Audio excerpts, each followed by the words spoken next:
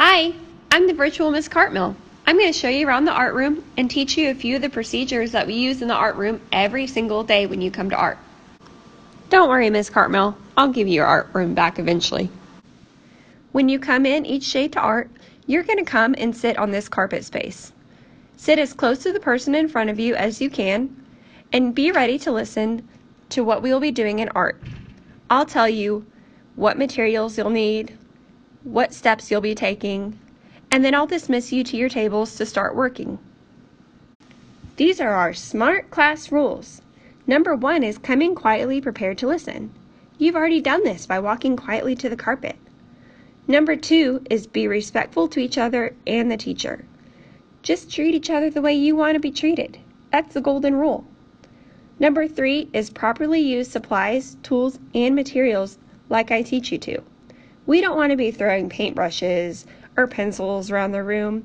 It's my job to keep you safe. Number 4 is clean up after yourself. We're going to learn how to do this later on, but I want you to treat the materials the right way so that they last all year. And finally, number 5 is be creative and use your imagination. I want you to learn to think outside the box and really go for different ideas. If you're writing with a pencil and it breaks, or it's not sharp anymore, you bring it here to the broken pencil basket.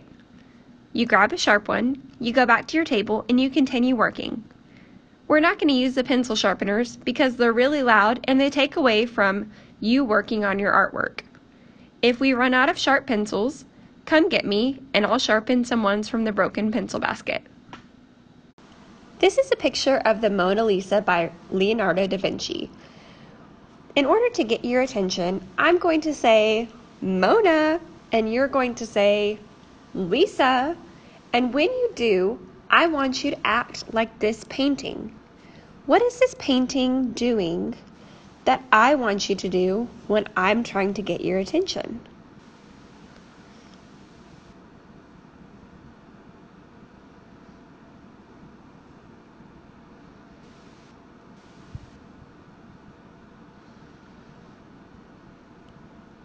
She has her eyes forward, she has her mouth closed, and it's in a smile.